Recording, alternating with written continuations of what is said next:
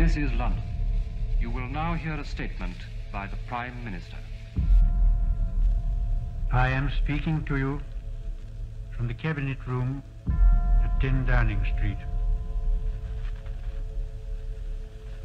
This morning, the British ambassador in Berlin handed the German government a final note. I have to tell you now, this country is at war with Germany. My father asked me if I was truly ready to go to war. He told me that the good soldier kills without thinking of his enemy as a human being. In the moment he sees him as a fellow man, he's no longer a good soldier. And I was a good soldier. God help me.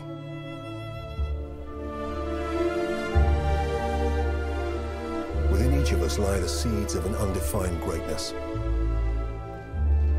We are the fathers of our own future. That future must be chosen, nurtured, guided. It must be driven with conviction.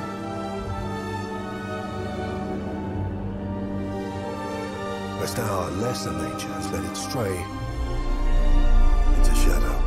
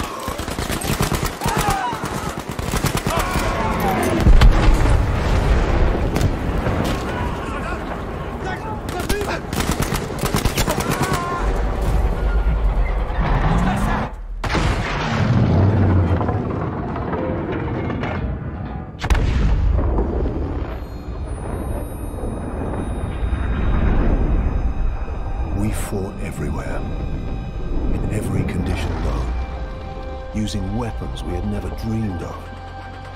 But death is death, no matter where you are. And suffering is the same in every language.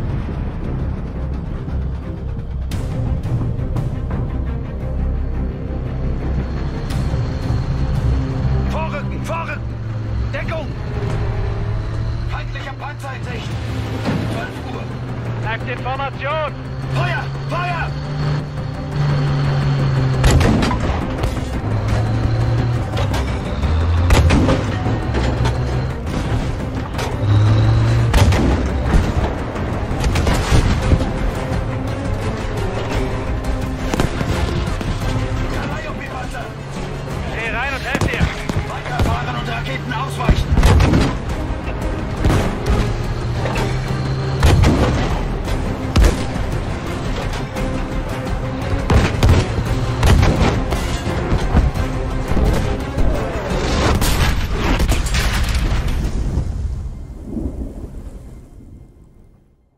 Technology moved faster than you could think how to use it. Yours, theirs, it didn't matter. This war would prove that from ocean bed to mountaintop, the greatest killing machine is man. Il s'approche. J'espère que tu es prêt.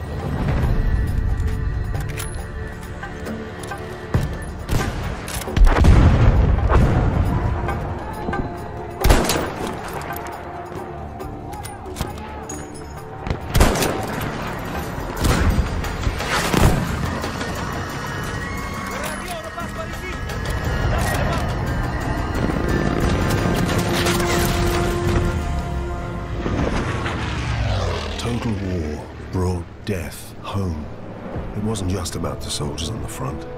This time, the crosshairs found the workers on the assembly line. They found the commuters on the train. And they found the children in the schools.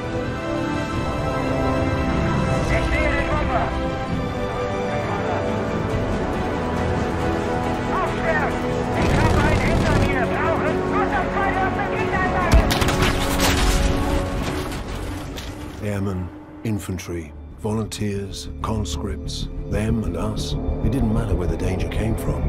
The threat of death unified everyone. Victory meant staying alive.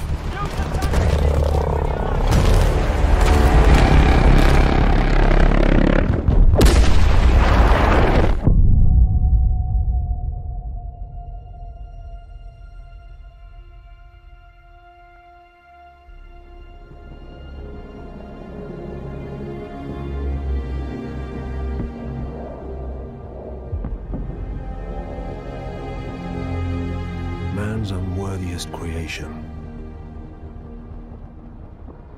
What led it back to us? Does a hidden hand guide it? Birthing us in violence and blood? Ending us in fear? Alone?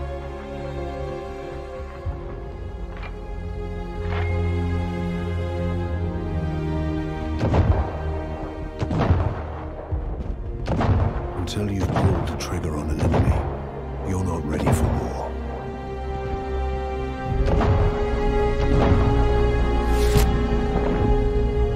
You're only ready to die.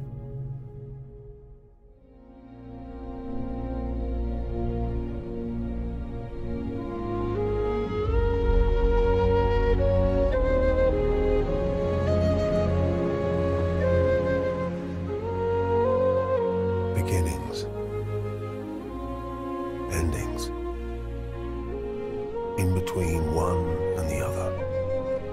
Between first and last. Always searching. Sometimes finding. Brothers. Sons and daughters. Mothers and fathers. We have no world without them. There is no other world.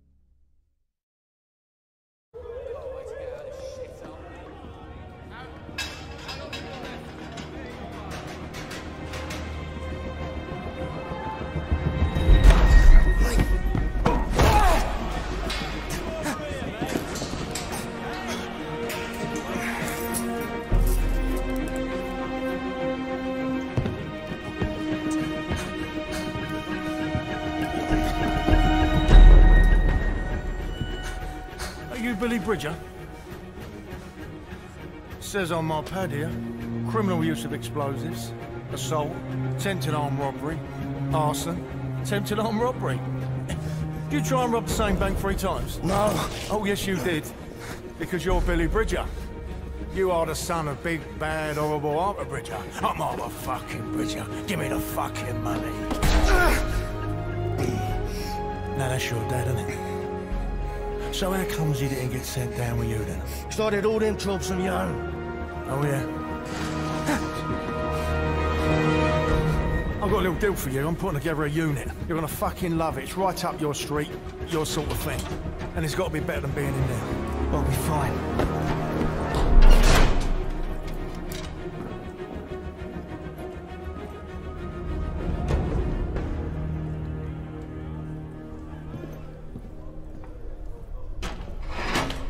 What sort of unit?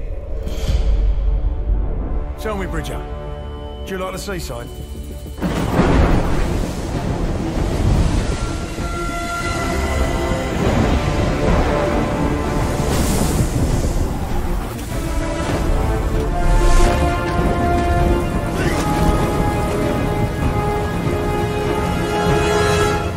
Do you like the fucking seaside? Teams of two, move! I'm sick! I'm chucking me guts up over here! Oh. And you're just strolling off! Oh, Bridger, liven yourself up, come on. There's a lovely little ice cream shop down there and I'm treating you to a cornet.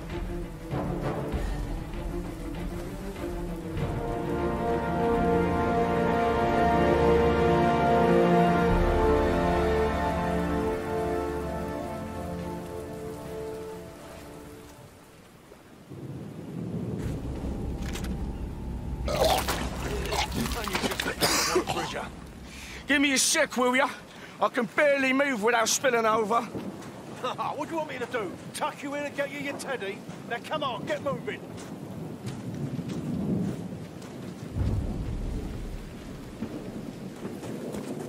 You two, you know what to do. Careful with this one, Mason.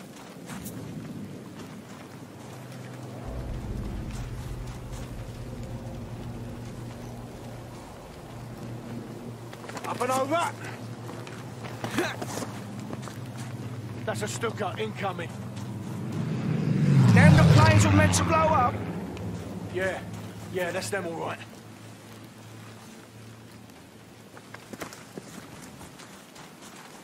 Have you been here before? Do you know where we're going? Oh yeah, I come here all the time. I bring the missus along sometimes. So that's a no then, is it? You don't know where we're going? Listen, this job requires a certain amount of think on your feet. Do you understand? Right. Yeah. Right. Move it, move it! Right then. Now get on them binoculars and tell me what you see.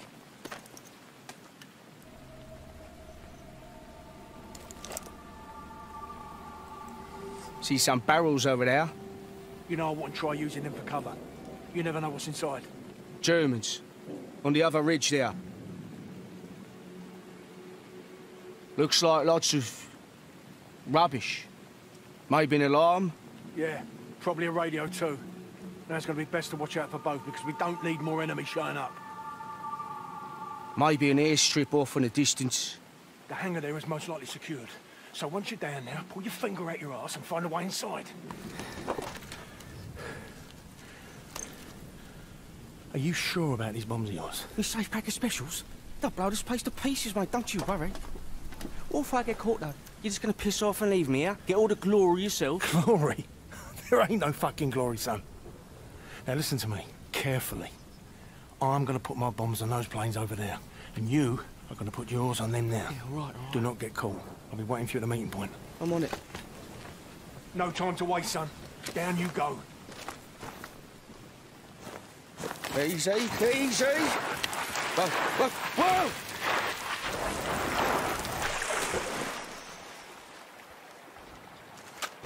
Fuck this for a game of soldiers. You horrible bastard, Mason.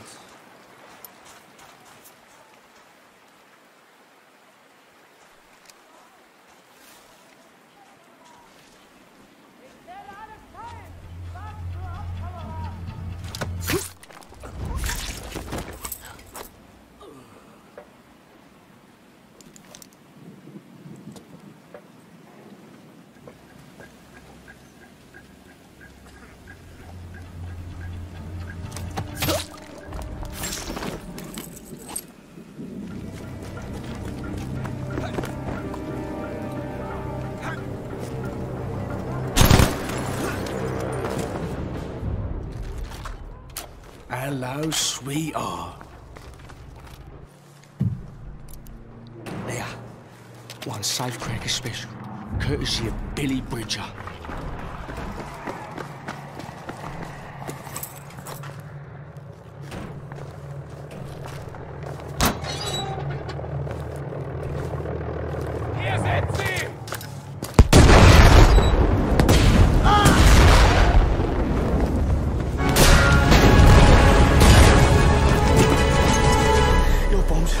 almost killed me. Yeah, that's because my bombs went off. What about yours? Mine are gonna go up any second. Watch this. Jesus Christ, Bridget, did you plant your bombs or not? Wait for it. I'm telling you now, these special explosives of yours, they better be really fucking special. Wait for it. Bridget. Any second now. Oh, sweet Jesus. Sweet Jesus. Here we are, up Fritz's shitter, and I ask you to do one thing. One fucking thing that you tell me that you're a big expert Can I in. just say No, you it? can't. What the fucking hell was that? I've occasionally had teething problems. Teething problems? Don't make me fucking laugh. I could have done that with a fucking light breeze, a speck of rain, or a tiny teeny bird perched on that wing would have done more damage.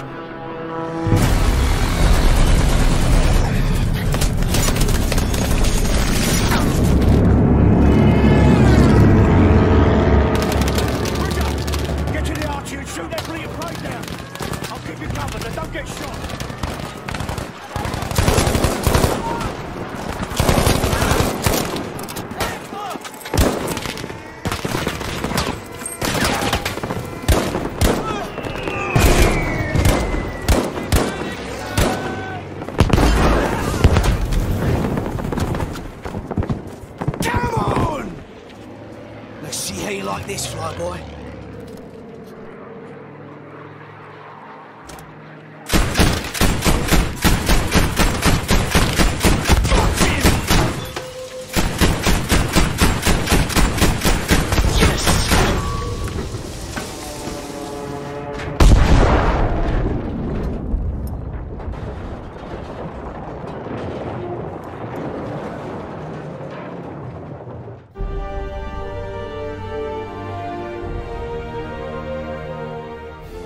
Jesus Christ, Bridget, that was incredible. Thanks, yeah, you're welcome. You're a fucking disaster. Me? You're the one who's gonna got himself shot full of holes and shit. Yeah, because of you, you tit. Listen, I was sitting pretty in prison, mate. I was not bothering nobody and not getting shot at till you come along. This is your fucking fault. Listen to me. You took the fucking deal. You want to start paying it off your end? Then you need to fucking liven yourself up, boy. Do you understand me? Halt! Wer seid ihr?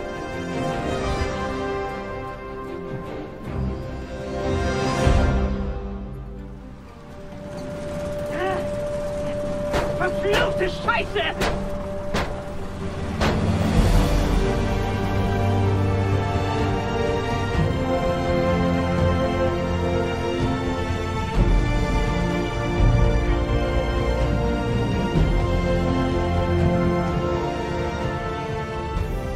You're gonna have to do this next one on your own, all right? Just like you did all those banks, remember? Yeah. Yeah. I'll get it done, no bother.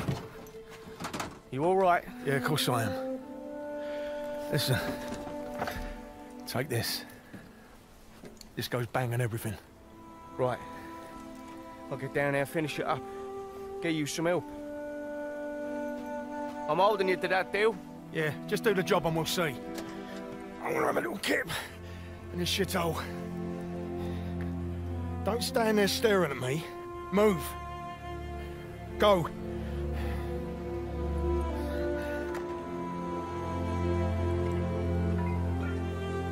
Better get a move on then. Need to make sure none of the supplies here get put to use. That bunker might have what Mason needs. Need to shut down those radar stations.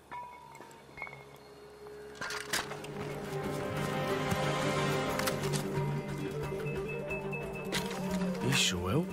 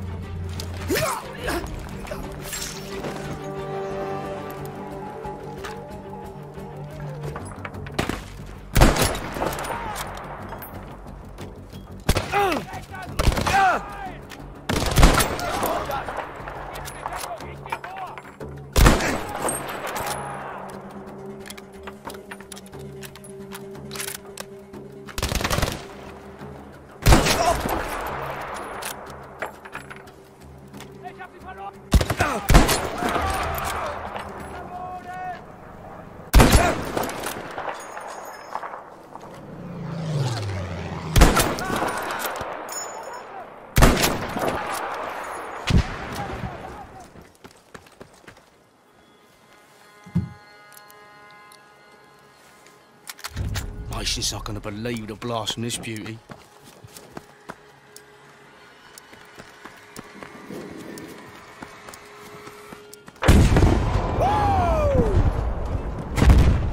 No more instruments of destruction for you, Jerry.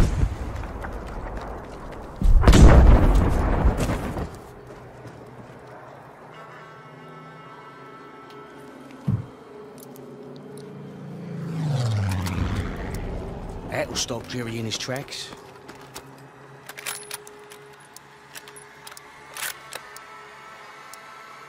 Nasty chicken!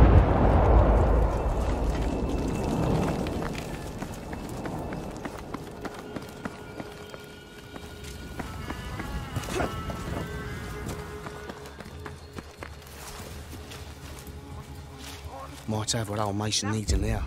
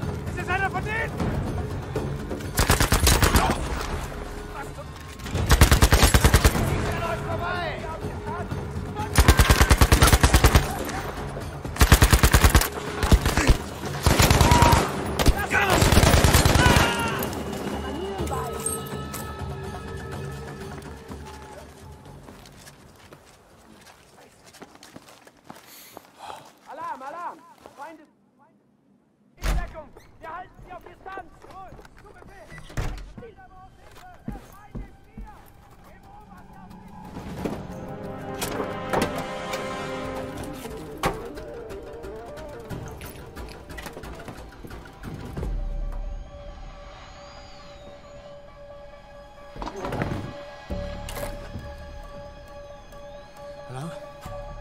Brother Bridger to HMS Sussex, can you hear me? Hello? We'll need an evacuation, so... You know... Just... Don't leave us behind.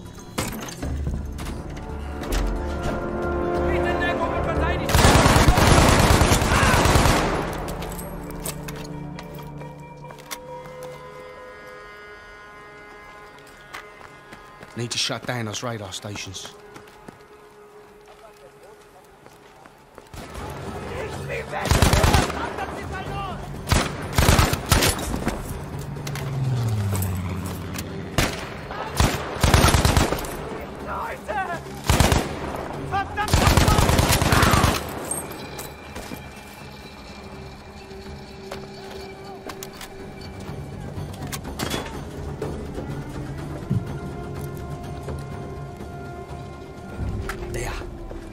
Safecracker special, courtesy of Billy Bridger. Oh!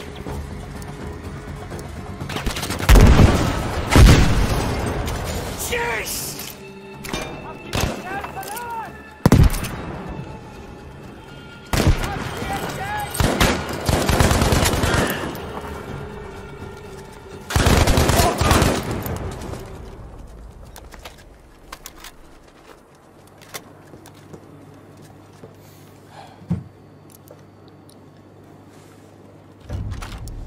Nearly done there.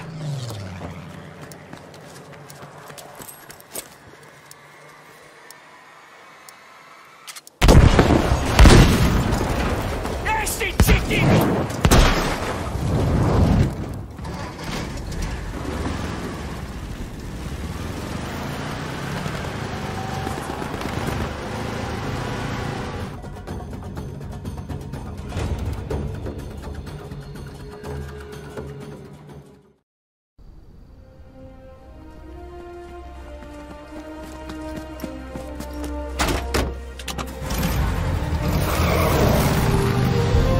Serious damage down there. Oh, yeah?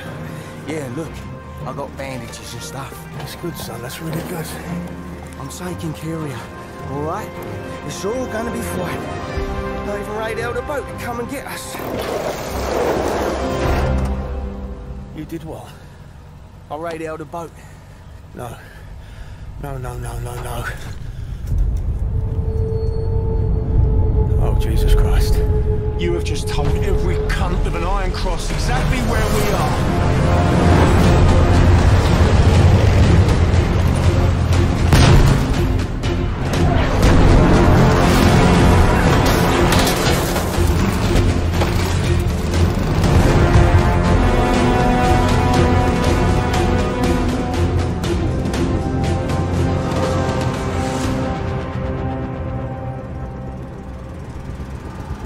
I fucked up. Yeah, you fucked up. You're useless. Fucking know that, don't I? I did Rodden's bags by myself, all right? Yeah, well, no surprise there. I did it with me dad. He said I was useless just like you, and he fucked off and let me take the fall for it. No, listen to me, you're not...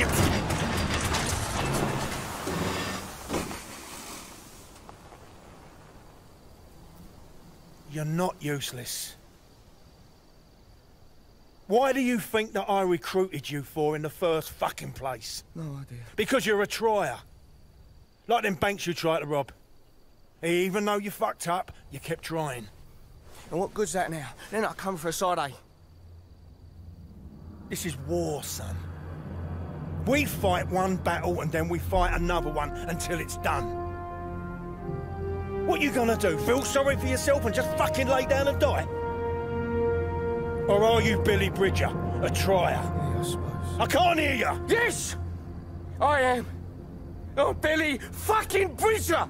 Good boy, that's what I want to hear. Right, how about you join your old mate and we go and kill a load of sauerkraut munchers? Yes, please.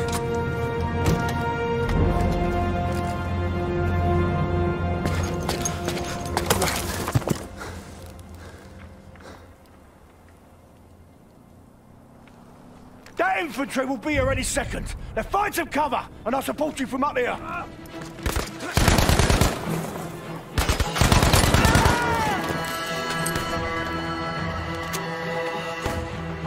We can't keep this up forever.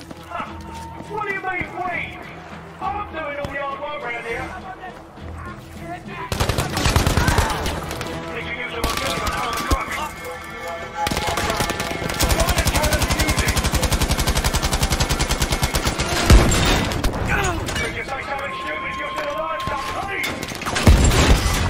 Yes! Right up the cobra! Nice one, son, but don't get too cocky. How about a little music, eh?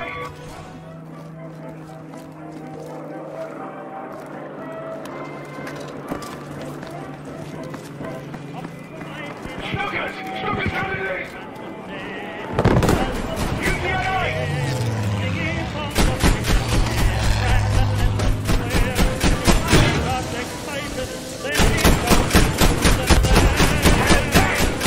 It's a long way to Tipperary. It's a long way to go. Oh, it's a long way to Tipperary. Come on, babe, sweetie, girl, I know. Oh, goodbye, Piccadilly. It's a long way to Tipperary. It's a long way to go. It's a long way to Tipperary, to the sweetest girl I know. Goodbye. And it looks clear from up here.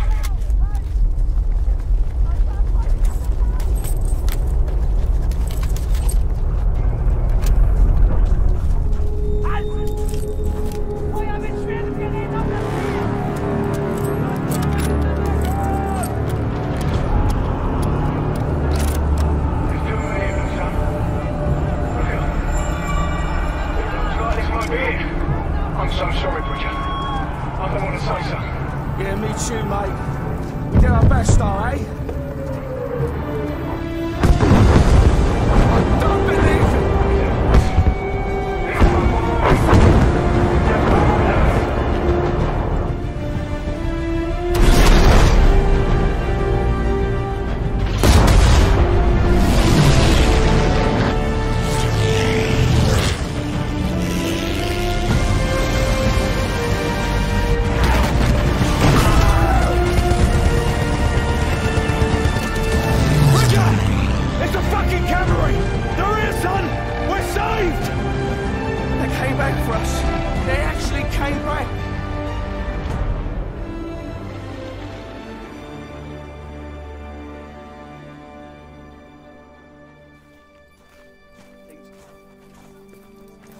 What you mate? Well, I'm going to say it, Bridger.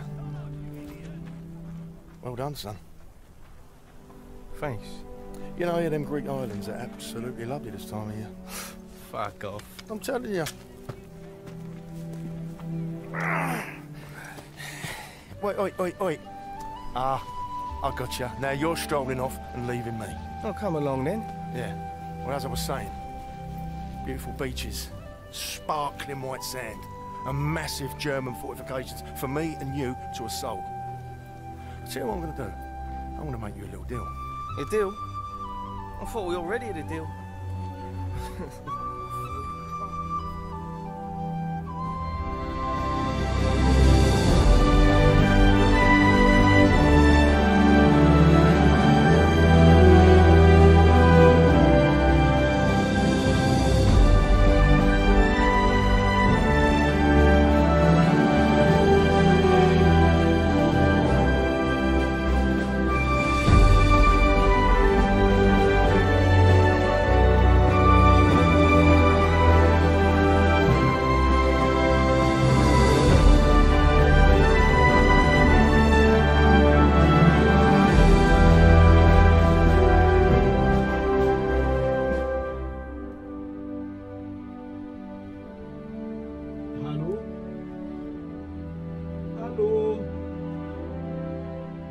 Ist da jemand? Bitte.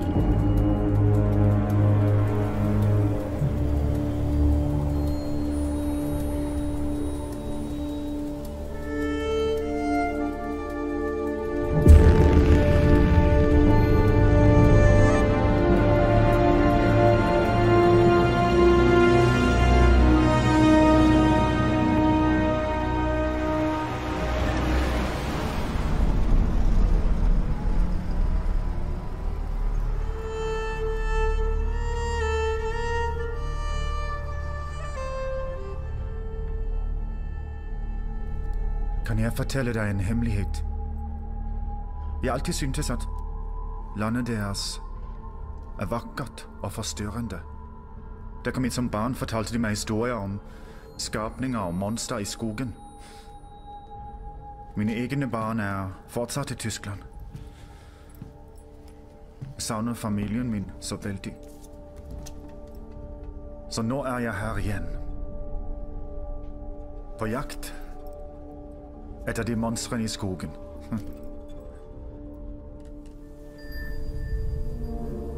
For 3 dager siden prøvde en liten britisk kommandotropp å utføre et raid ved hjelp av en tekniker her. Angrepet lyktes ikke. De ble drept, og vi fanget dem. Vi vet at noen er der ute.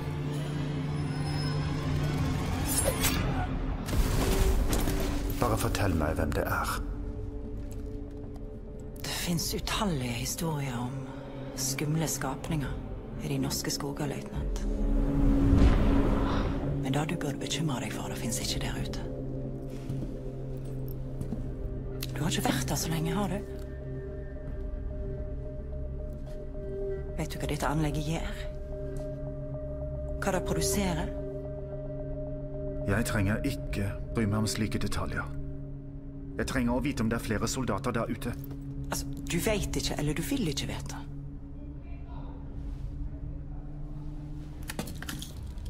Jeg anbefaler deg å snakke med meg. Om ikke, blir du sendt til Tyskland. Og der kan utspørringen være mye mer ubehagelig. Vannet I dette anlegget mye mer enn essensielt for krigsinnsatsen, løytnant. Folket ditt skaper et monster. Her, I denne bygningen, fatter du?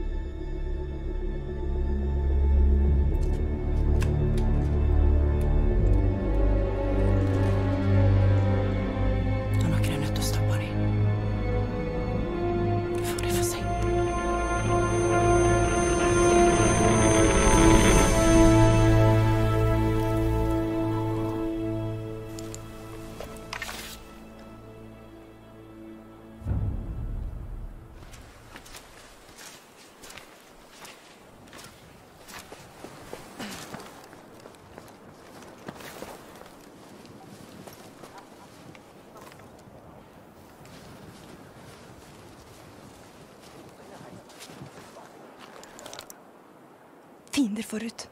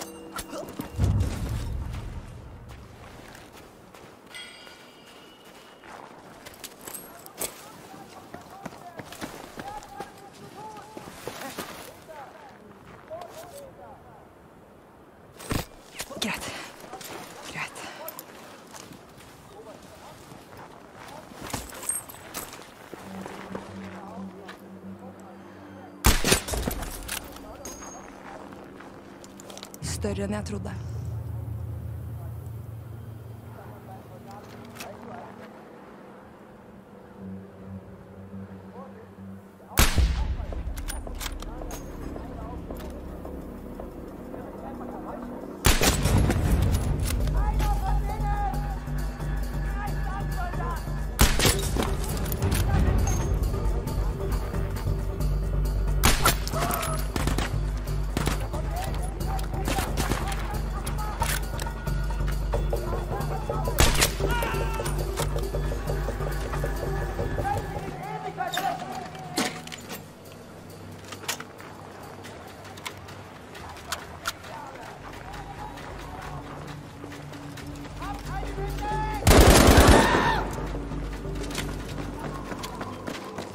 Hvor er?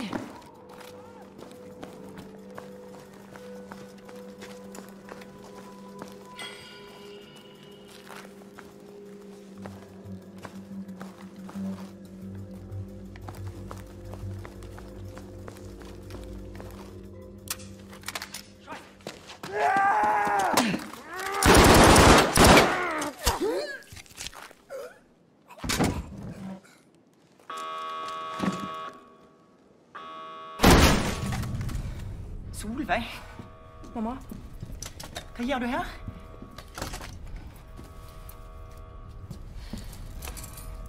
Fulgt etter deg.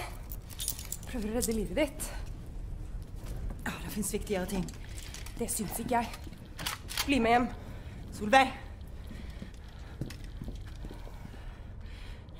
Jeg kan ikke dra hjem.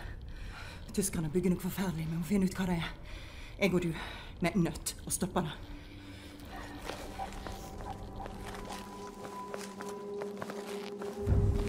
Kom igjen. Følg meg. Hva har skjedd? Skadet de deg? Nei, Weber våger ikke. Jeg er for verdifull for han.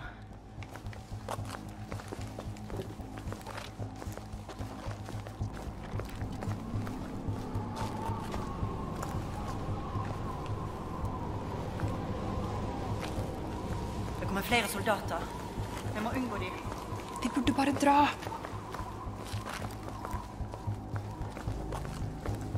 Hvor skal vi? Jeg må finne noe viktig. Følg meg.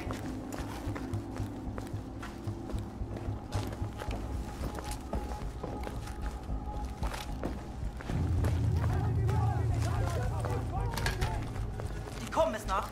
Pass døra. Skynd deg!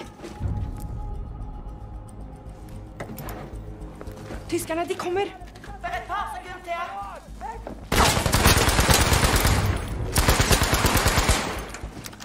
Det kommer flere. Vi må dra.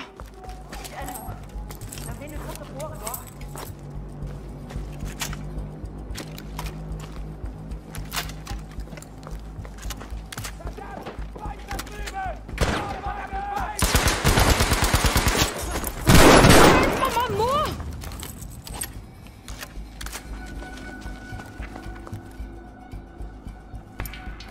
Jeg fant det.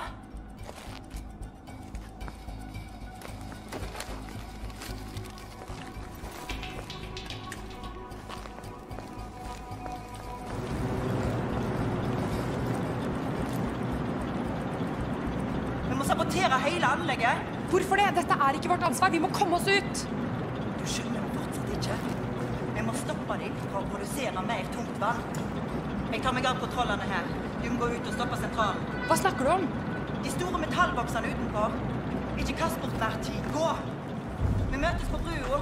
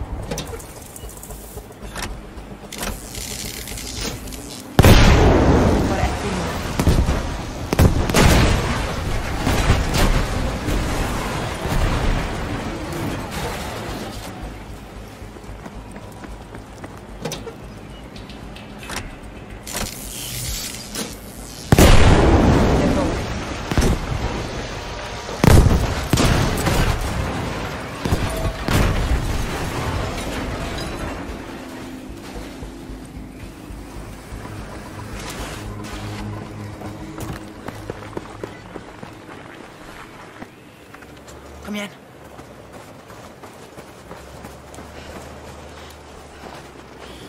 Lastebilene. Nå med sjansen. Bort! Før de kommer seg over brua. Jeg følger etter dem. Dette er vår vei ut. Der Feind ist hier! Alle!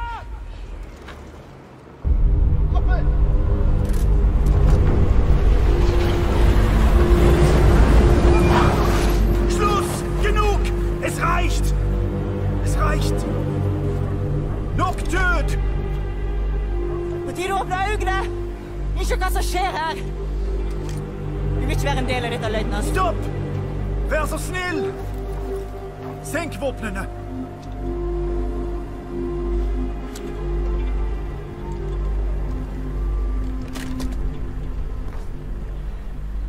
Og kommandoen! Og kommandoen! Solveig! Det er ingen kommando. Det er datteren min. Meine Tochter!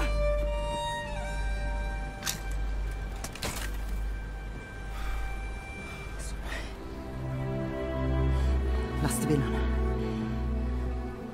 Ikke en dråpe. Forstår du? Jeg elsker deg.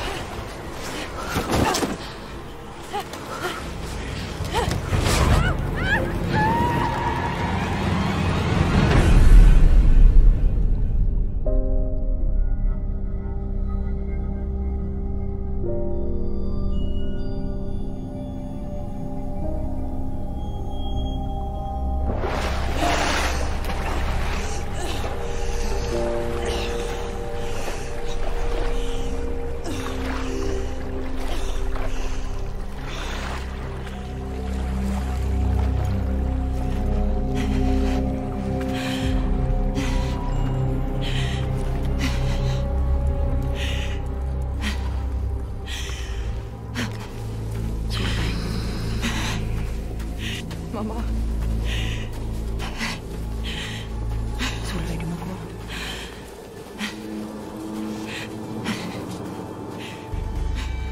Jeg gjorde dette for deg. Jeg må dra. For din sikkerhet. Mamma, ikke gå.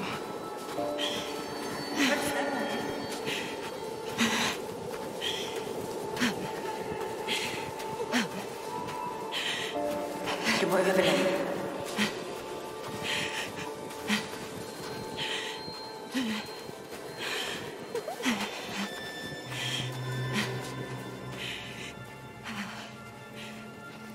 Vi trenger deg, mamma. La meg bli med. Du må fortsette fremover, Solveig.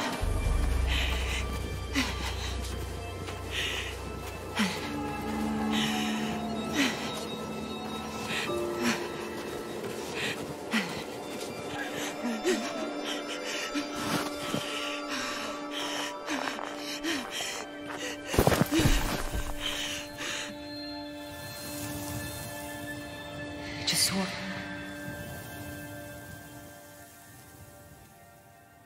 Våkn opp!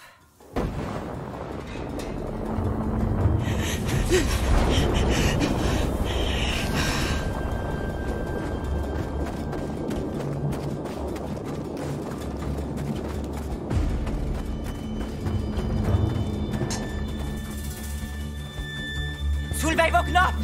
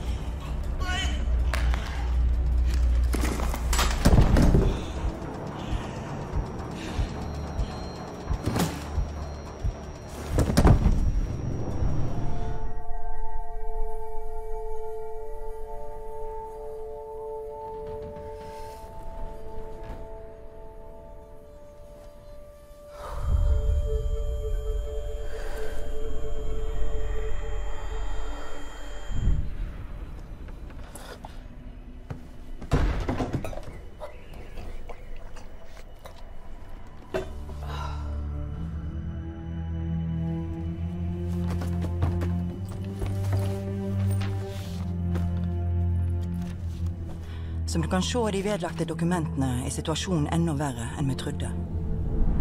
Fabrikken produserer tungtvann, en nøkkelingrediens i en ny, forferdelig bombe som tyskerne utvikler. De transporterer det til Tyskland i morgen, og vi må stoppe dem.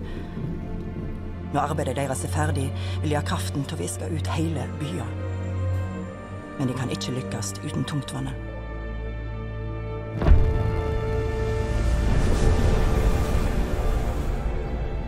Millioner av liv ligger nå i dine hender. Ta vare på datteren min, Solveig. Hun er yngre enn hun tror hun er, og hun er bedre enn hun aner.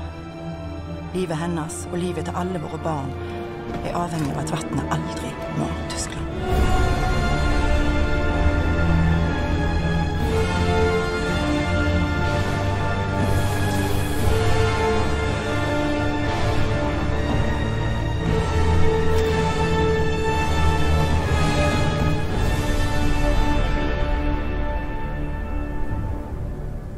Ok, mamma. Du har lagt igjen instrukser, så jeg skal stoppe tyskerne fra å få tungtvannet.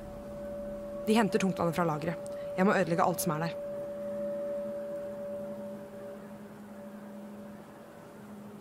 Tyskerne har informasjon om motstandsbevegelsen på politistasjonen.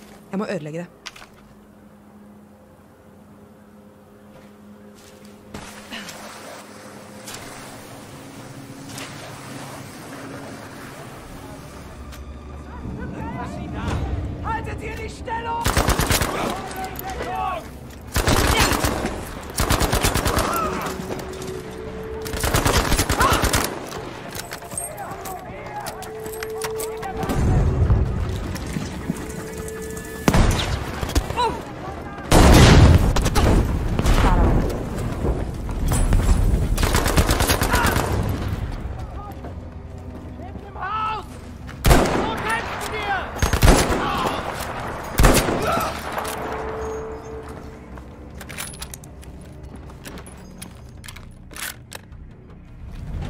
Jeg må ødelegge alt.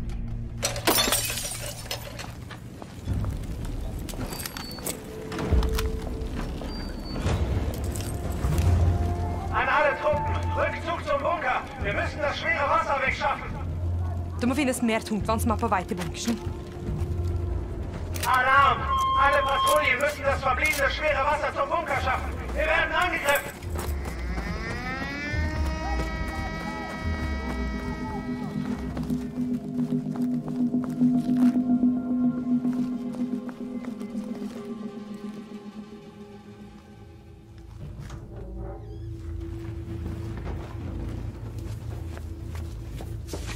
Tungtvannet skal til Tyskland.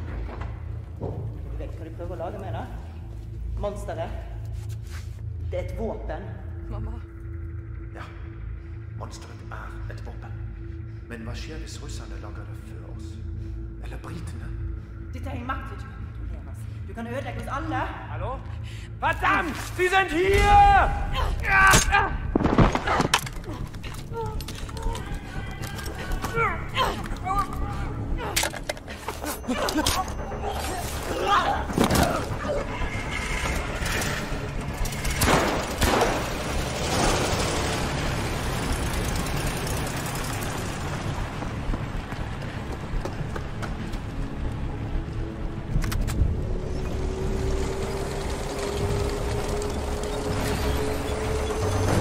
Må ta igjen de lastebilene.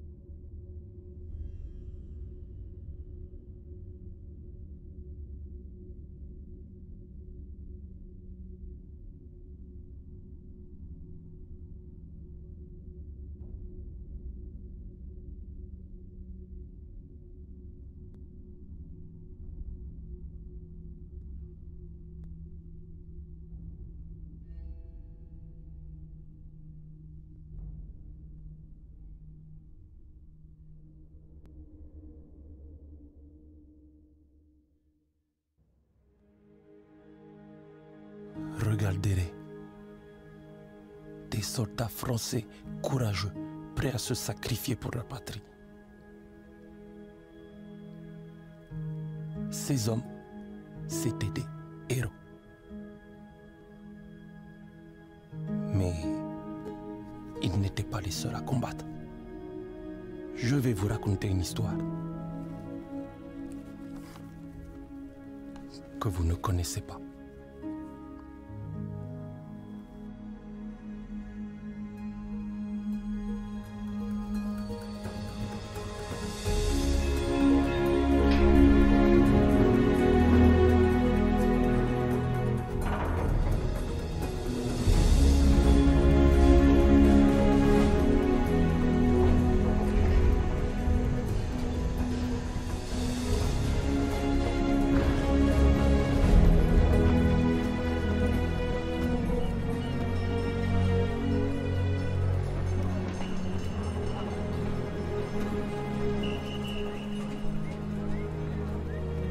Deme. Nangadeb. Idrissa. C'est pas possible. S'ils t'ont laissé t'engager, ça veut dire que ça va pas du tout, de... Ils m'ont demandé de venir repousser les Allemands parce que tu es trop faible et trop vieux pour ça, Idrissa. Regarde-toi. Alors tu es venu gagner la guerre tout seul, c'est ça? Si ça peut te faire du bien, va dire à ta femme que tu as aidé, non? Moi-même, j'ai une femme. Elle est trop jolie. Toi, tu as quoi? On disait, nous sommes Français. Nous sommes Français. Mais une fois en France,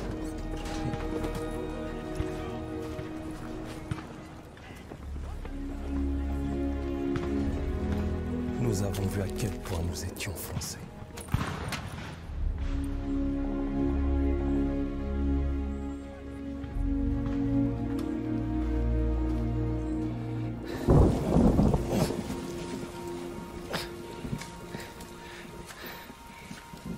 On va faire ça jusqu'à quand?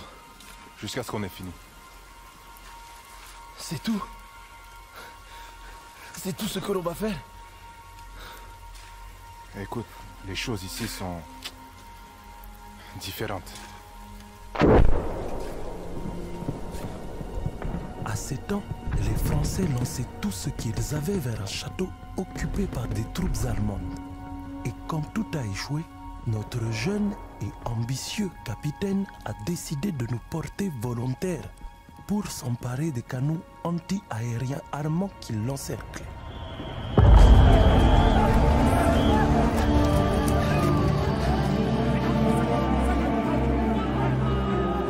Hey, hey! Il faut garder ton calme. Joue pas les héros. Hein? Reste en vie, petit frère. Hein?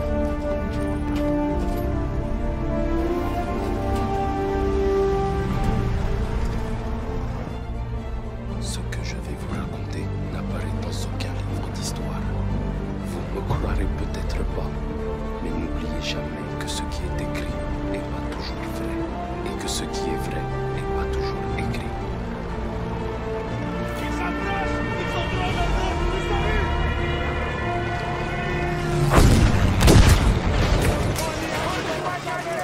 Non! Non! Non! Tu dois tirer où? Sois fort! Sois courageux! Je les vois! Les Allemands arrivent!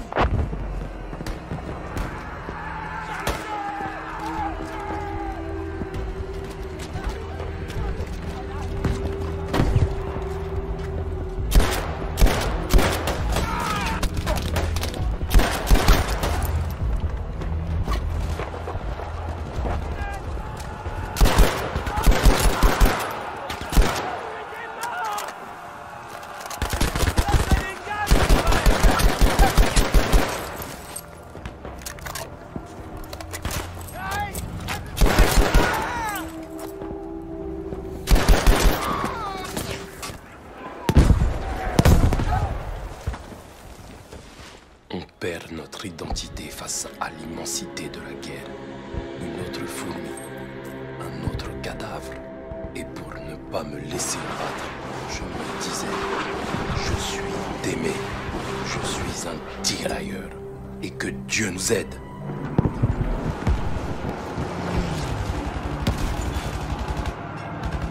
Notre équipement était souvent de mauvaise qualité, pas adapté.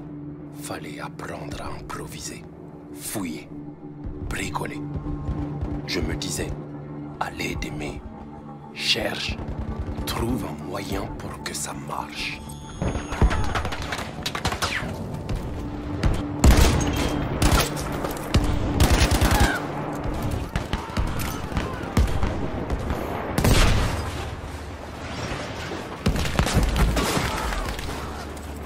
Détruire les canons sauvera des vies, de vraies vies.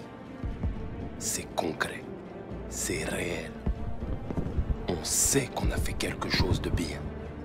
Alors on se raccroche à cette idée et on rejoint la boucherie.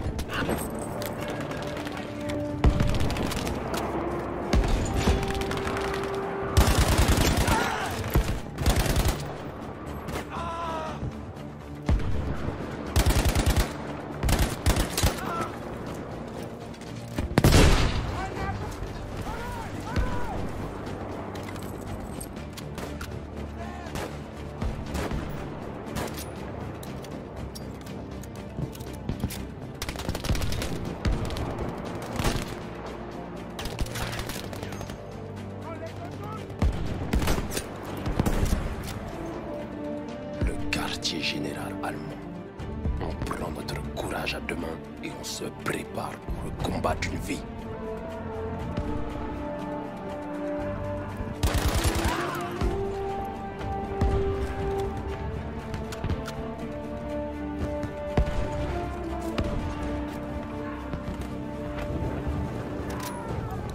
On était tous emportés par l'euphorie de cette surprenante victoire.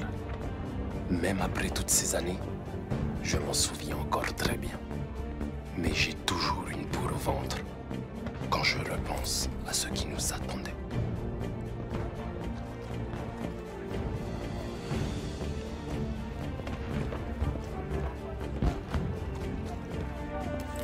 Ennemi repéré!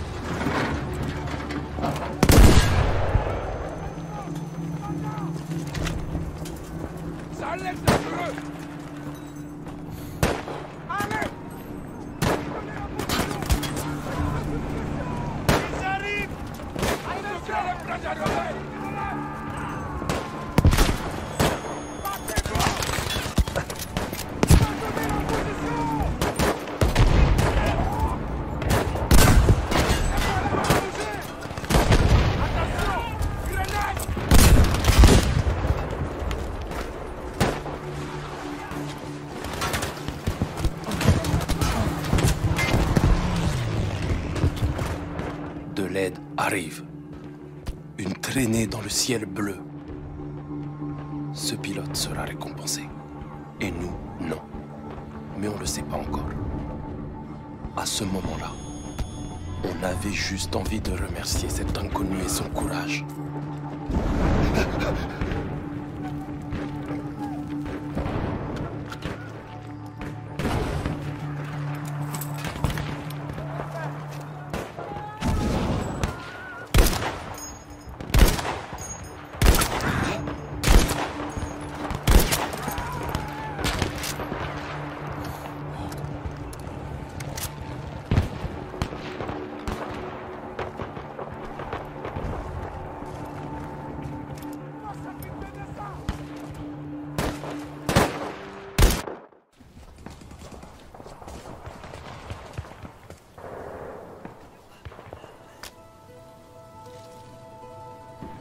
Laisse-le partir, petit frère.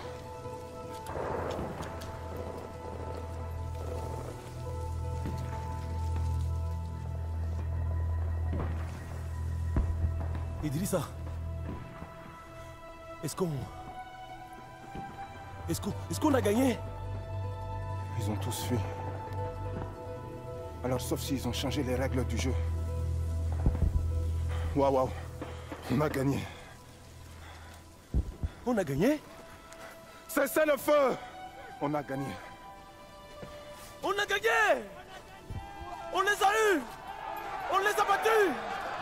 On a gagné! On a gagné! Surveillez les arbres là. Rassemblez les armes et les munitions. Idrissa, attends. Qu'est-ce qu'on fait maintenant? Viens, on y va. Il faut qu'on continue là. Faut te reposer, petit frère. Tu es vivant. Peut-être ils nous donneront une médaille de... Mais il faudrait prendre ces canons pour recevoir une médaille. Démé, on n'a pas de commandant. On ne peut pas avancer sans soutien. Tu en es sûr? Idrissa, tu es comme moi, allons. Allons les combattre. J'ai une famille. Des enfants. Mais regardez-vous. On a déjà fait mieux que les meilleurs soldats français. Alors je vous pose la question. De quoi d'autre sommes-nous capables? Si on avance, et si on neutralise ces canons, les livres d'histoire parleront de nous. De la reconnaissance, du respect pour nous, pour nos enfants. Alors on va prendre ce poste et leur montrer à tous qui nous sommes vraiment. Allons-y! Allons-y! Allons-y!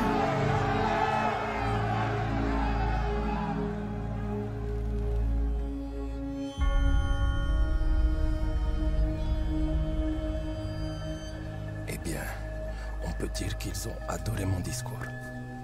Alors, on a avancé. On s'est dispersé et déployé pour atteindre les canons le plus discrètement possible.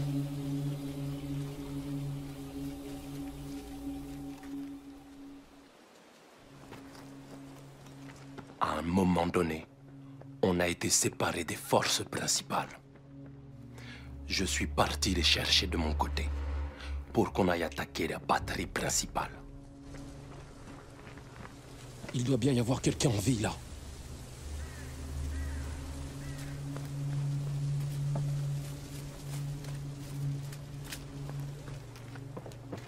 Was machen wir mit dem Kerl? Nichts Brauchbares zu finden, Mann. Das ist alles Mist. Mon Dieu, repose en paix, mon frère. Den verstehe ich nicht.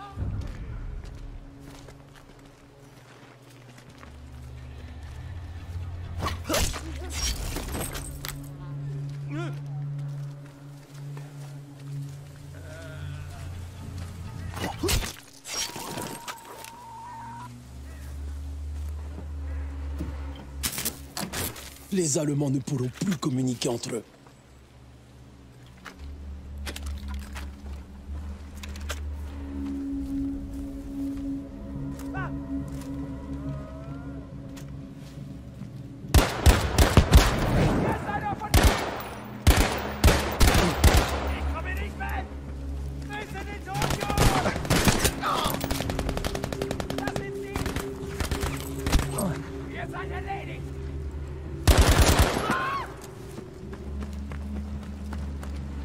Ils sont tous morts. Je me disais, t'as mis trop de temps d'aimer. C'est trop tard.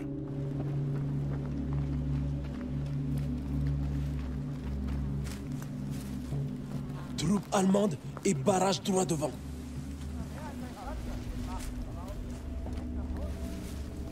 Encore des morts. Difficile d'imaginer qu'il y ait encore des survivants ici.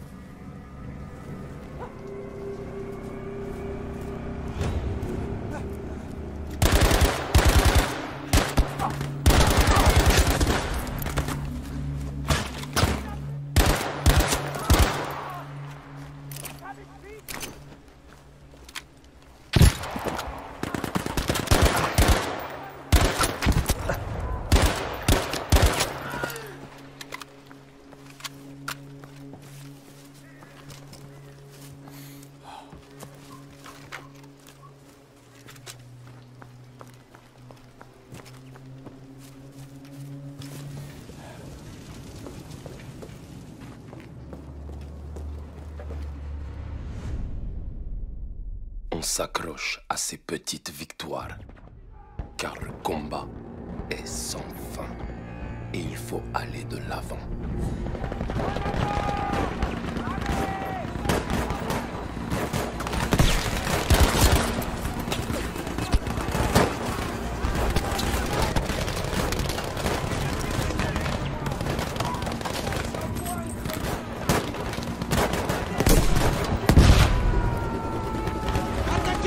suivant!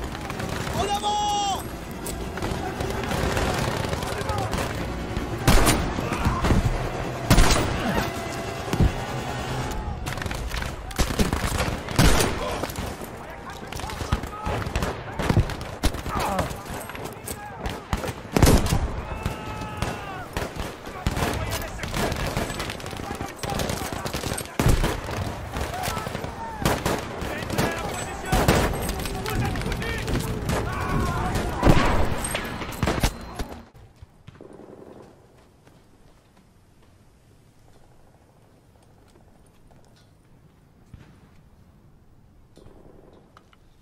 Idrissa!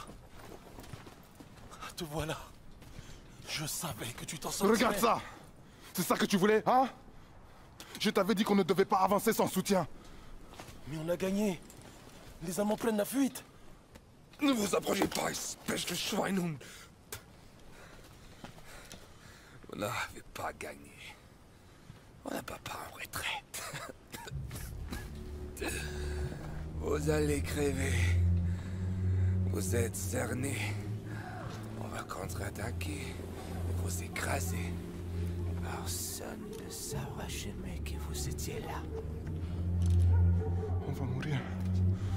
Ma femme, mes enfants. On va mourir. Regarde ses yeux. Tu veux vraiment que ce soit lui qui gagne? Il nous déteste parce qu'il pense qu'on est inférieur. Si on recule maintenant, tous ces hommes seront morts pour rien. Attends. Il pense qu'on va rester là, ou bien battre en retraite. Le plus gros de leur force se trouve dans les bois, donc... Quel est le dernier endroit où ils s'attendent à nous voir?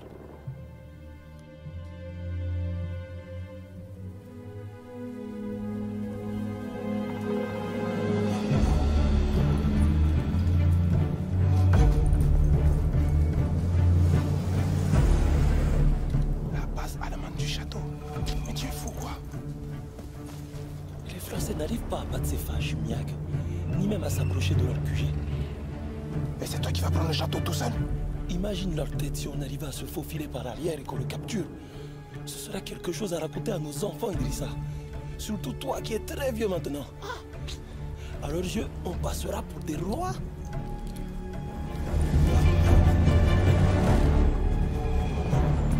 Tiens, petit frère, ça me plaît bien ce que tu dis là.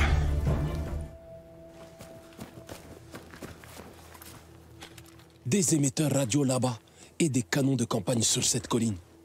Ça va être un sacré boulot de tout saboter. Témé, prends ce lance-fusée. Tire avec pour nous dire d'attaquer.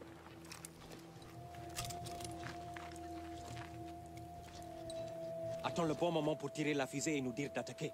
Nos vies sont entre tes mains. C'est la guerre. Une grosse machine dégueulasse. Sans répit, sans pitié. Une fois dedans, il n'y a que deux solutions. La mort ou la survie.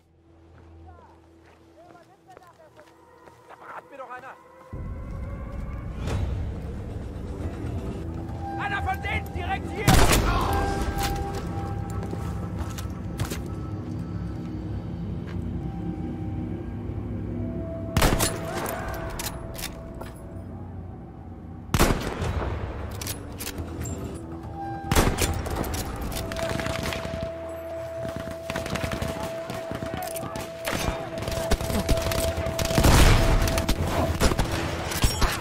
Nos troupes n'ont plus rien à craindre de vous maintenant.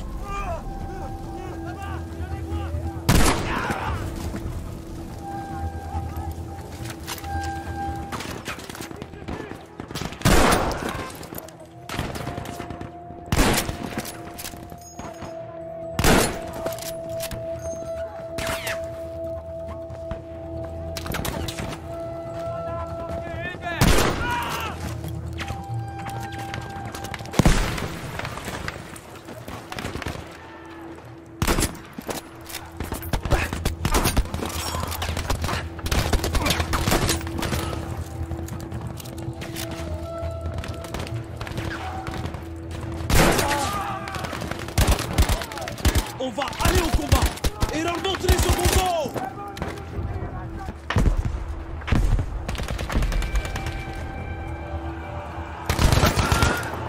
Sois fort, sois courageux.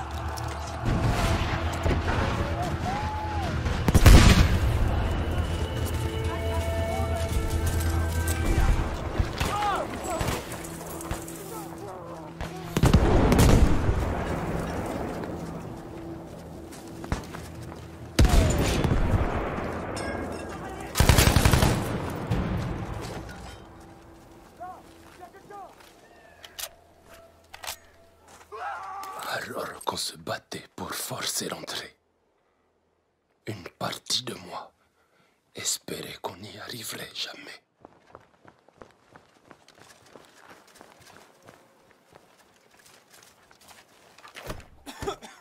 Allez! Allez! Mais écarte-toi! Écarte-toi de la porte! On va utiliser ce canon!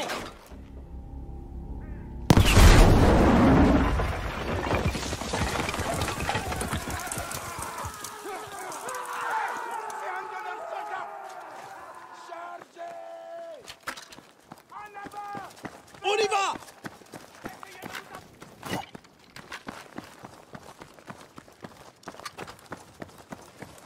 On n'était pas des soldats d'élite super équipés comme les Allemands. Contrairement à eux, on n'avait pas d'armes de pointe et on s'était pas entraîné pendant des années. Mais on avait la volonté. La volonté de gagner quel que soit le prix. Et la victoire nous a coûté cher. En sang, en sacrifice et en vie humaine.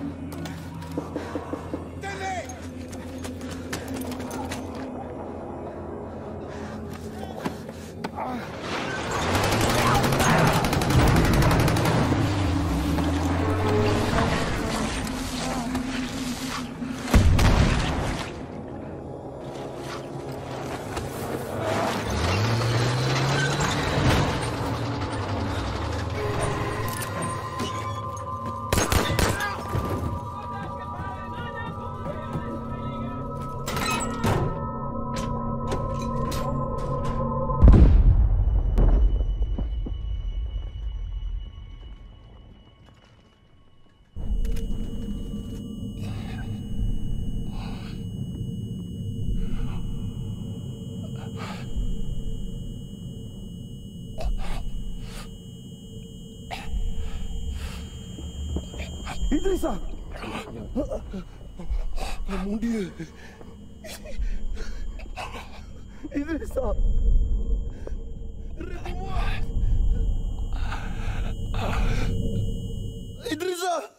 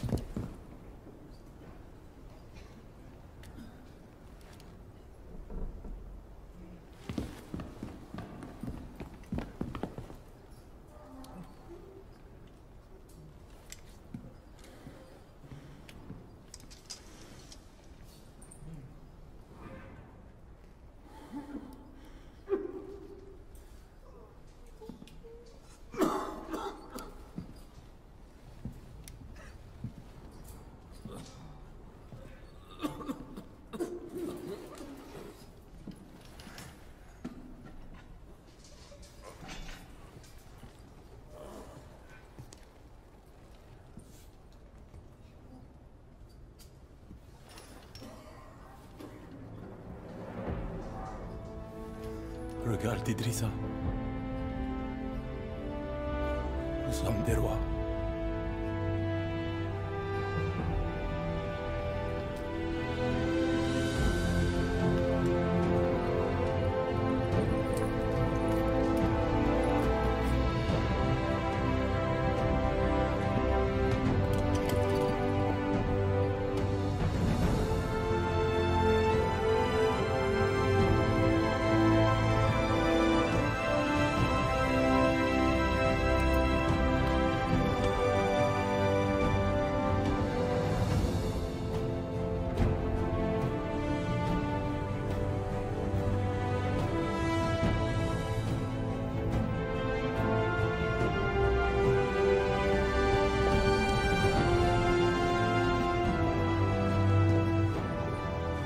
Messieurs, nous sommes fiers de vous et de ce que vous avez accompli. Merci, mon commandant. Faisons une photo pour la postérité.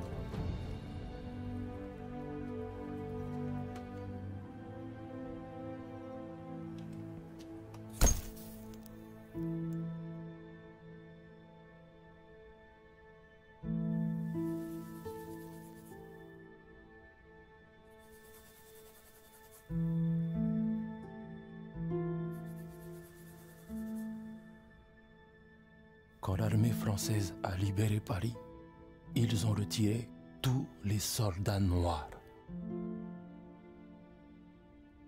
Ils les ont remplacés par des visages plus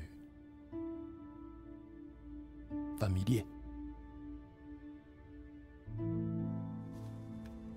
Mais moi, je sais ce qu'on a fait. Et à quel prix. Et j'en suis fier.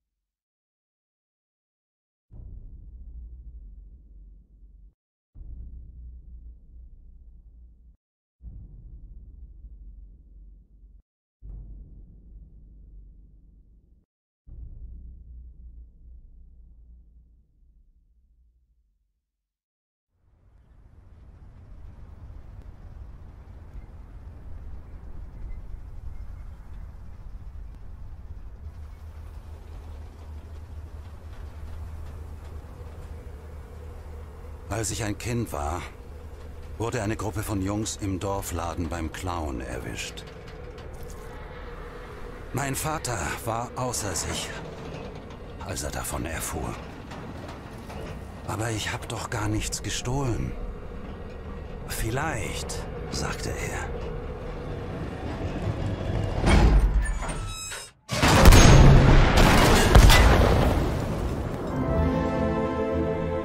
Aber du warst dort. Mein Name ist Peter Müller. Kommandant des Tigerpanzers 237. Und ich war dort.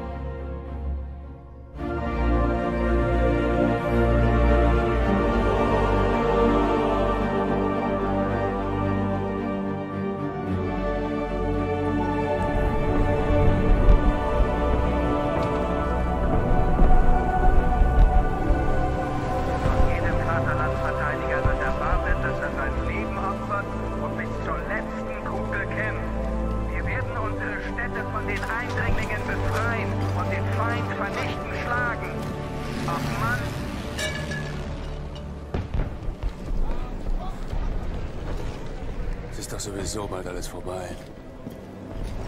Müller! Sagen Sie mir, dass wir Nachschub kriegen. Und einen neuen Funker. Das wäre gelogen, Kerz. Ich lüge niemals, das wissen Sie. Das ist sehr anständig von Ihnen, Kommandant. Tja. Kommandanten können Sie es eben im Gegensatz zu Fahren nicht leisten, jeden Mist auszusprechen, der in den Sinn kommt, Schröder. Ja, Kommandant. Auf Ihre Position. Muss der dir eigentlich die ganze Zeit hinterherlaufen wie ein streunender Hund? Er ist noch ein Kind. Dann hast du mir bestimmt die Parteilinie erklärt. Ich habe ihn nur daran erinnert, wer wir sind, Kerz.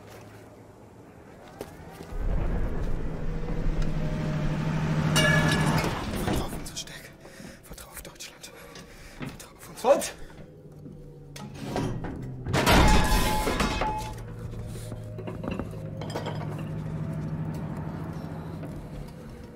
Kerz, los geht's.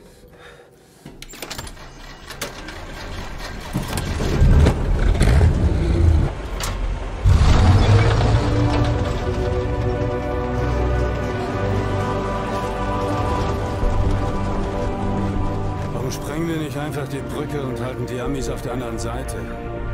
Weil wir uns nicht zurückziehen. Wir rücken vor.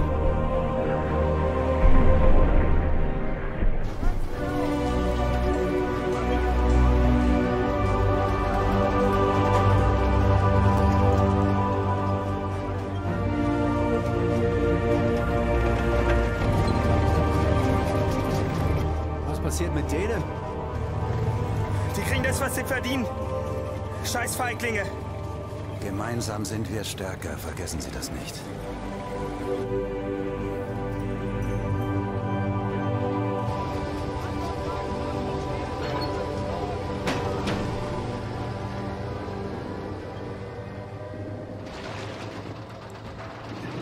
Anton 1, vorrücken und unsere Streitkräfte am Bahnhof unterstützen.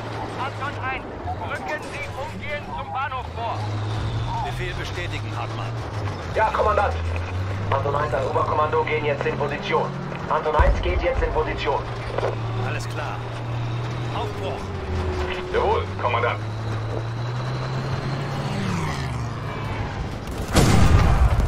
Kerz, nach rechts. Wir müssen sie flankieren. Jawohl, Kommandant. Sie scheinen sich schnell zu nähern, Kommandant. Sie beide halten die Augen offen, damit uns das nicht auch passiert. Geschütz bereit! Das sind unsere Leute da drüben. Wir müssen ihnen helfen. Infanterie auf 12 Uhr. MG-Feuer eröffnen.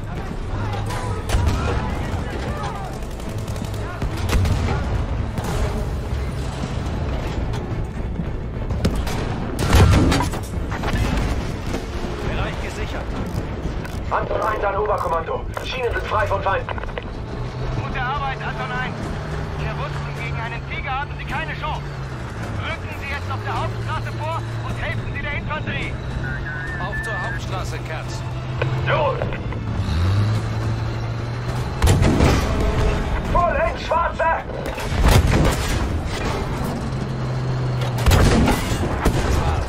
Die Panzer sind erledigt. Die haben keine Chance gegen uns. Vorwärts. Wir müssen die Truppen der Amerikaner ausschalten. Wie stark sind Ihre Verbände? Spielt keine Rolle. Wir sind uns nicht gewachsen. Artillerie! Anton 1, schalten Sie die Artilleriestellungen auf dem Hauptplatz aus. Ich wiederhole, alle Artilleriestellungen müssen zerstört werden. Befehl bestätigen, Hartmann. Jawohl, Oberkommando hier Anton 1. Befehl bestätigt. Rücken jetzt zum Ziel vor.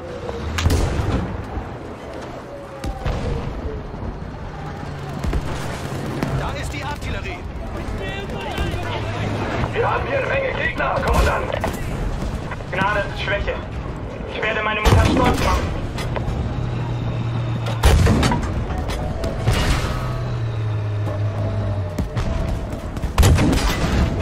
Der macht keinen Mucks mehr.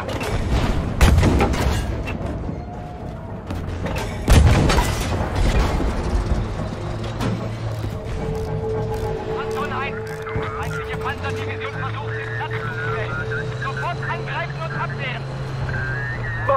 Das ist eine Falle! Mein Gott, Schnauze, Hartmann! Wir können sie nicht abhängen. Herz, sehen Sie zu, dass wir immer irgendeine Deckung haben. Schröder und Hartmann, Sie feuern nur, wenn Sie ein Ziel haben.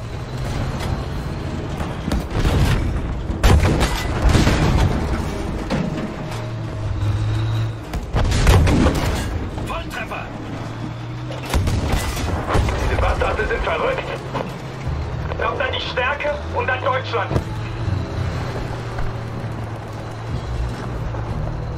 Gerd, bringen Sie uns zur Brücke. Was? Was sagt ihr da? Seid ihr verrückt?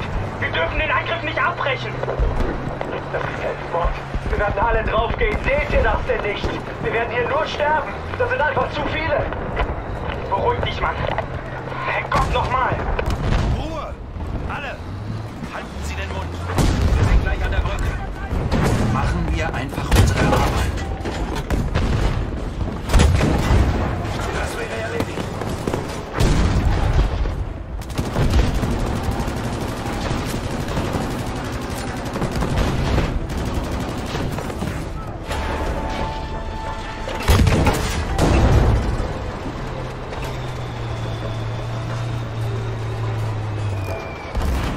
Noch mehr Shermans!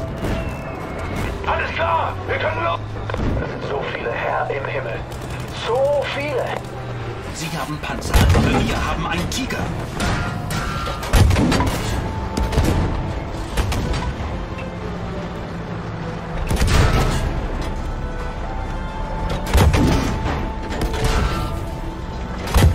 Ich hoffe nicht, dass jetzt noch was kommt. Fahren Sie weiter, Herr Kerz. Alles fertig.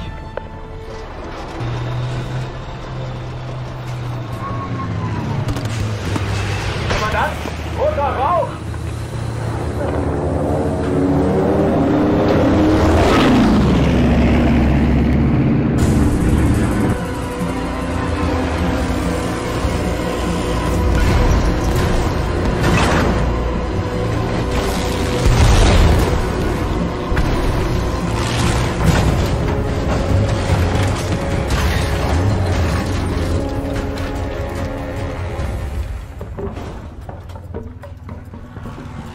Schäden überprüfen. Jawohl.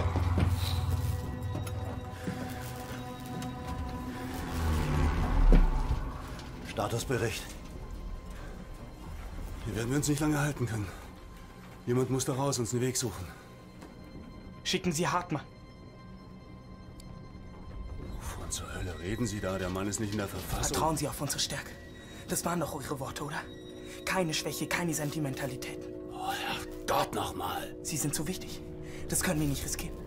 Und ich bediene das Geschütz. Dann mache ich das eben. Nein, Sie müssen fahren. Aber Hartmann, der ist doch eh angeschlagen.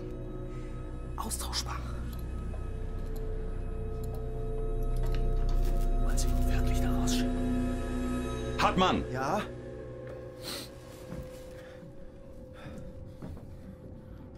Steigen Sie aus dem Panzer. Suchen Sie uns da draußen einen Weg ins Freie.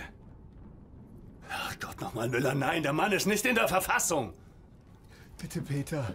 Ich kann wirklich Raus aus dem Panzer, Hartmann. Ich möchte, dass Sie Ihre Pflicht tun.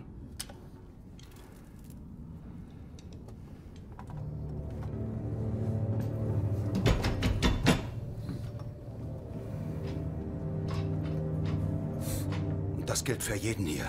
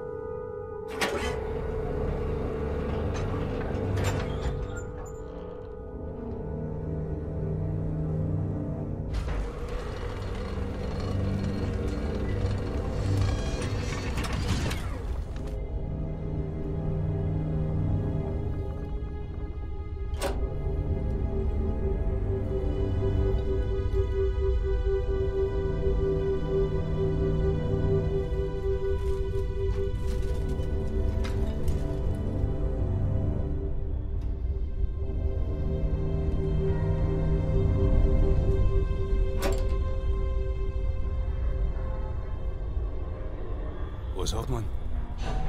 Wo ist der hin? Der desertiert. Das wissen Sie doch gar nicht. Ruhe! Hören Sie das?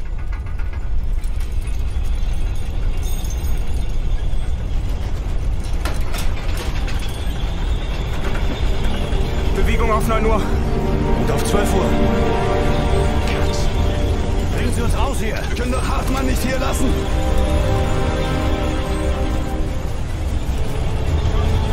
Raus, los!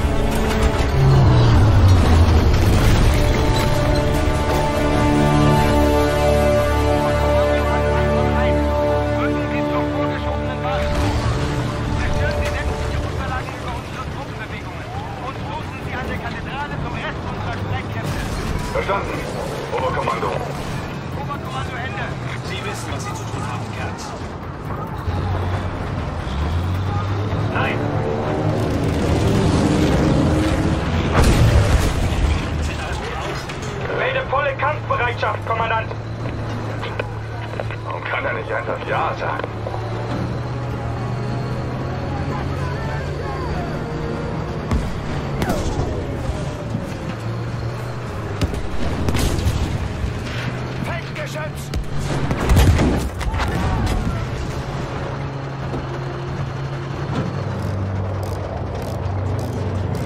Panzerknacker! Deckung, schnell!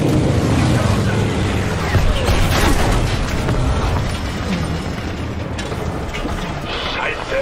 Komm schon, Stefan, das ist jetzt echt kein guter Zeitpunkt. Sie reparieren. Vielleicht.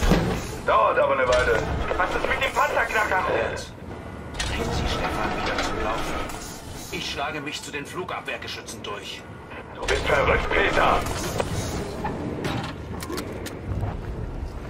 Außerhalb des Panzers war die Welt unmittelbarer. Der Geruch von Blut und Tod.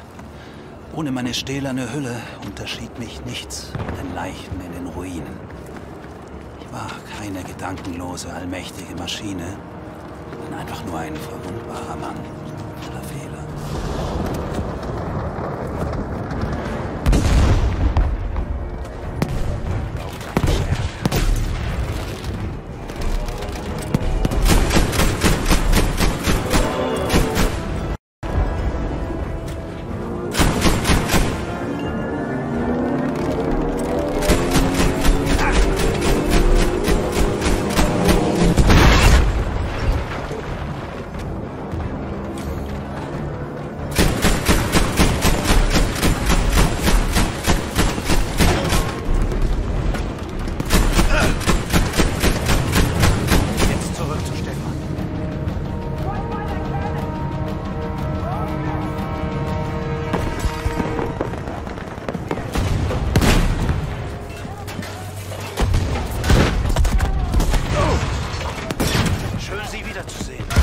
Gleichfalls, Peter.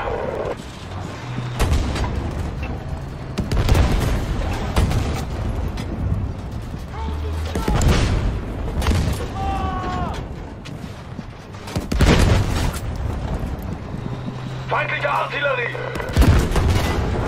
Ziel getroffen! Panzerabwehrsoldat!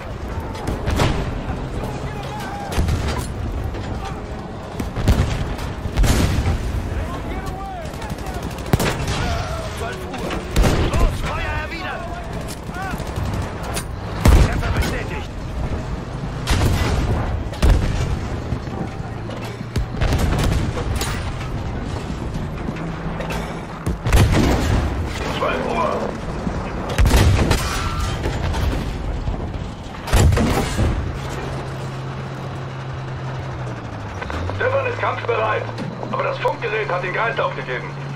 Fürs Erste kommen wir auch ohne zurecht. Immer weiter zum Ziel. Das ist die Basis. Was jetzt?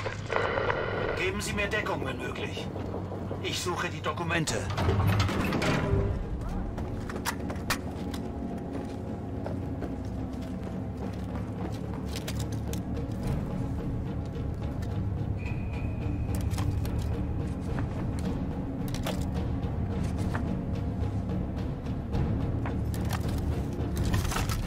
erledigt. Bringen Sie uns zur Kathedrale, Kerz.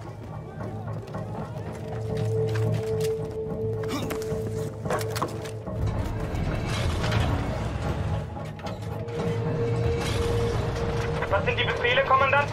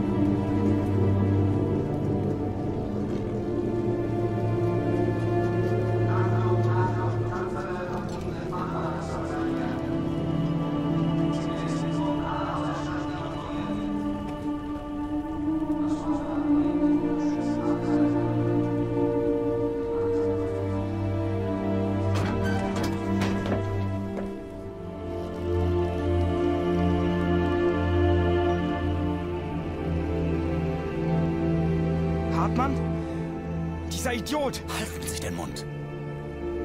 Er hat seine Pflicht getan, wie befohlen. Seine Pflicht? Nein, er war ein Verräter. Einer von uns. Fahren Sie weiter zum Hauptquartier.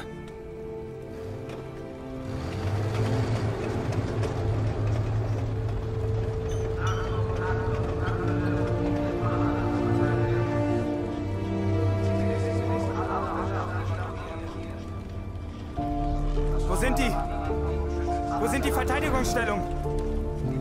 Kommandant, was ist hier los? Ich werde es herausfinden. Und Sie reißen sich zusammen, Schröder.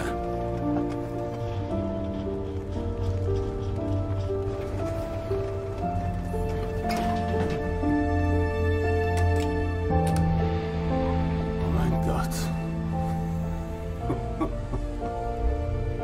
Es geht alles den Bach runter. Mensch, Peter, was machen wir denn jetzt?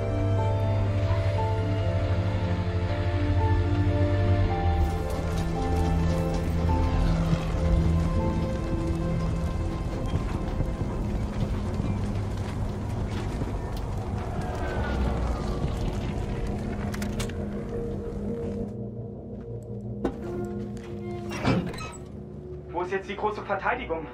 Hier sollte sie doch sein. Wir sind allein. Bleiben Sie, wo Sie sind. Ich besorge uns ein intaktes Funkgerät.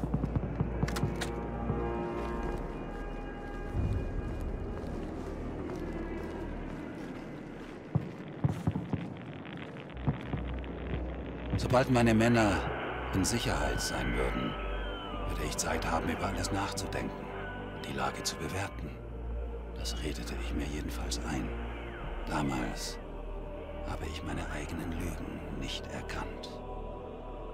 Achtung! Alle mobilen Einsatzkräfte an der Kathedrale! Verteidigen Sie den Brückenkopf um jeden Preis! Lassen Sie niemanden vorbei! Ihre Landleutnanten! The cathedral is surrounded. Lower your weapon. You cannot win this fight.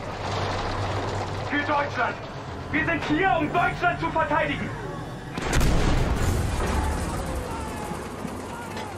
Verflucht! Sind Sie verrückt? Ruhe! Alle! In Bewegung bleiben oder Deckung suchen! Schermenpanzer! Ziel getroffen!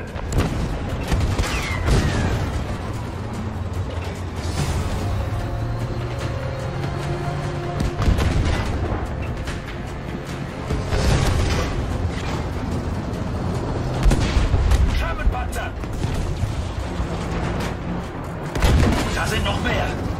Durchhalten!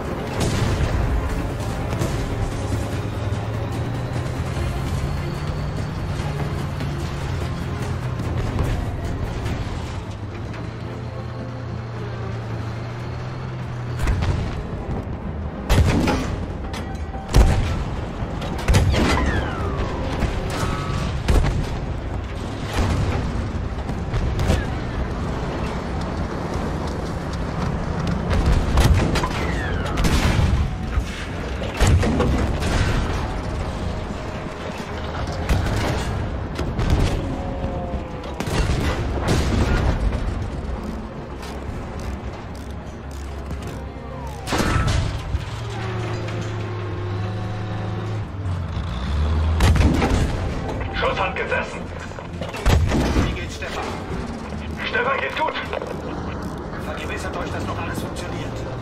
Das hier ist noch nicht vorbei. Die werden sicher nochmal angreifen. Alle Mann auf ihre Positionen.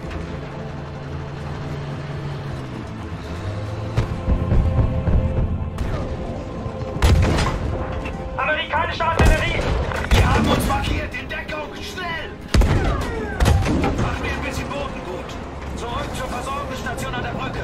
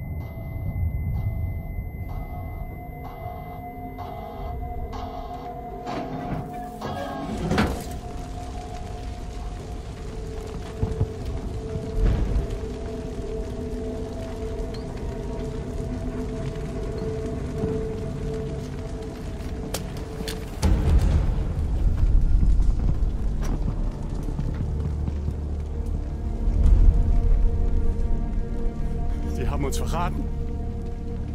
Die haben die Brücke gesprengt. Die wollen uns hier verrecken lassen. Das weißt du nicht, Kerz. Komm, wir müssen jetzt... Was? Stärke zeigen. Hä? Herrgott doch mal. Sieh dich doch um, Peter. Gott, steh uns bei. Alles, woran wir geglaubt haben. Alles, was wir dafür getan haben. Es ist vorbei. Nein, Kerz. Komm. Tu das nicht, Kerz. Peter, es ist vorbei.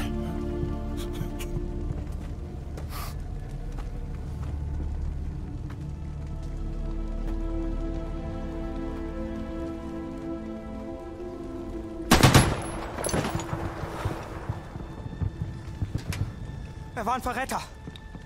Kerz! Kerz! Ich weiß, er war ein Freund, aber er ist desertiert. Gemeinsam sind wir stärker, richtig? Die Schwachen überleben nicht. Das waren doch ihre Worte, oder? Sagen Sie es! War das nicht so? Just give up!